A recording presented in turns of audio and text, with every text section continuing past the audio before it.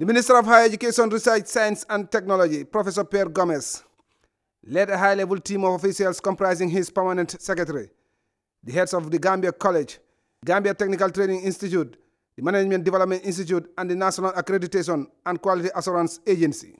Speaking to GRTS after a marathon presentation of their activities, the Higher Education Minister sounded optimistic. We were able to brief His Excellency the President regarding the Faraba campus.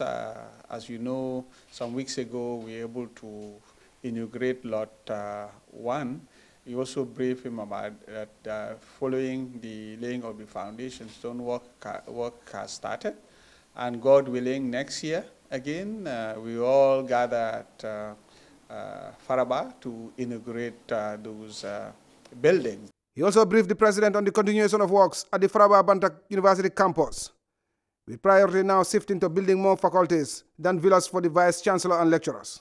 We thought it wise to shelve it for a while and replace it with the School of Medicine and Allied Health Sciences, because from the Ministry's perspective, the priority of all priorities is to provide state-of-the-art facilities and also medical laboratories for the School of Medicine and Allied Health Sciences, and costing around $43 million US dollars. The good news from Banjul here, from the presidency and to the students, is that government, working with MRC Holland Foundation and Brighter Future, will have the dormitories constructed, God willing, this year, and very soon we'll finalize the plans and the contracts, and that will be done by MRC Holland Foundation.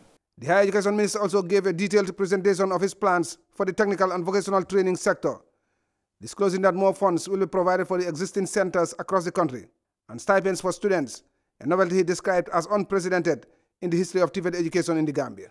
We're going to have entrepreneurship and innovation hubs in most of these TVET centers that we're going to have. We're going to construct more facilities and demand. It is no longer going to be a Wacharahasu affair.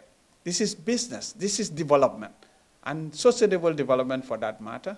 Therefore, we will get through our project, the World Bank project, we're going to support also these students in these TVET centers for the first time, equivalent of $400 per student. So it has never happened in the history of this country. So this is what we're going to do. This scheme, the minister added, will support young graduates from these TVET centers with the funds for startups. On the ongoing transformation of other tertiary institutions, the minister disclosed that government has already approved transforming the Management Development Institute into a civil service college, and the Gambia College will become the Gambia's first public university of education.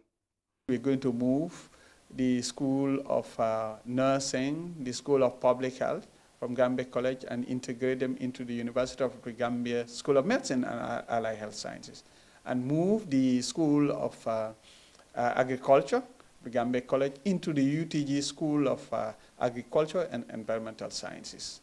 And then now the UTG School of Education will be moved to the new University of Education at Gambia College and so on. These developments, Professor Gomez said, will ensure the comprehensive transformation of the higher education sector, with emphasis on quality, innovation and modernization to meet the country's development aspirations.